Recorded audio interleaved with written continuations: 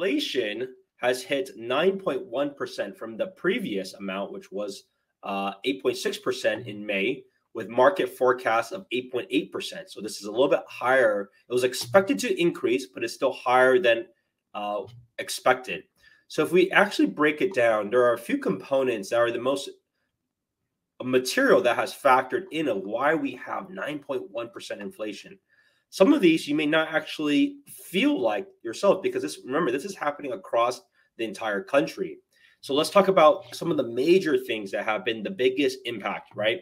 Food inflation across the board. Are you feeling at the grocery store paying a lot more money?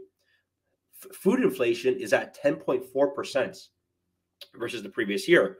Services isn't too bad. I mean, it's high, but it's all relative. It's not too bad. I don't think people are experiencing this too much, but it is higher at 6.22%. Rent inflation. I would ask about this on your end. Are you experiencing only that from a year-over-year perspective? For my opinion, it's typically a lot higher. It's probably over 10%, at least here in the Bay Area. So that's something very important to realize and understand when it comes to rent side of things. This is actually much lower because this is from an entire country level. Now, energy inflation, we certainly have felt it across the board. You may argue it's probably even a whole lot more than this, but 41.62%. This is very staggering, right? And unless there are a lot more supply coming, or the demand is able to drop, which demand may naturally just drop as all these other things get more expensive, then we're not going to see this change anytime soon. But in my opinion, it's most likely going to have to be a supply side increase. Now, I know Biden recently this week went to the Saudis to try to make a deal. I'm not too hopeful of that. It's not like all of a sudden they can just increase supply just because they wanted to. If so, they would have done it already, to be fair, right? Like, why wouldn't they print more money when they can, when they have so much, when prices are what they are? I don't think it's that simple. And so it's going to be like this for a while. I think the only real catalyst that can change is if all of a sudden the war stops. But outside of that, it's going to be hard to see this change too drastically in the near future. And natural gas will likely get more expensive as we enter in the winter season. That's really what's going to be testing to see how things progress. But this is a very big problem. It's not easy to solve. If you look at the demand side is absolutely extremely strong. What's interesting is you have all these commotions about recession, and then you look at consumer confidence levels, which is lower. But that's on one end. At the same time, people are traveling like crazy. I mean, if you look at, like, there was a report recently of Heathrow Airport. They're capping how many passengers can come in a day at 100,000 because they are way over capacity. Way over capacity. Too many people want to travel.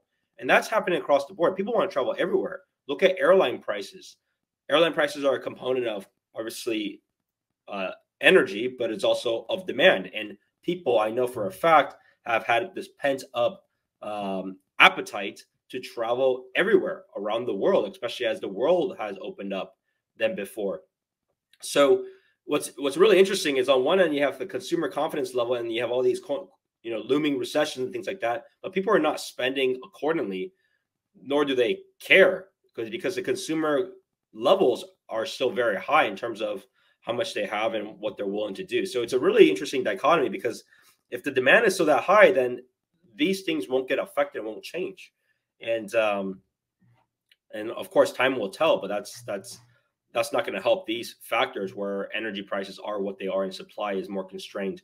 Those are the main things to bring up. And so what's interesting about this, though, that I want to also share is, if you look at this, you wouldn't say, wow, this is like terrible news, right? You look at, oh, wow, it's another increase, 9.1%. Well, what's really fascinating is the stock market wise just shrugged it off, right? I mean, if you look at the last couple of days, they just shrugged it off. Nothing happened. When they reported on, I think it was on the 14th, it actually was a bull market. So really interesting, thing to see. On one end, it seemed like this was a really bad report, but from the general market, as general markets are forward looking, they kind of just shrugged it off and like, this is no big deal. This is just the time that we're in. We've already factored in we're going to be in a high inflation environment for some time. Fascinating, right? Very fascinating. Thank you for watching this short on my YouTube channel. For more shorts, go ahead and click here. For more live streams, you can go ahead and click here. I'll see you at the next one.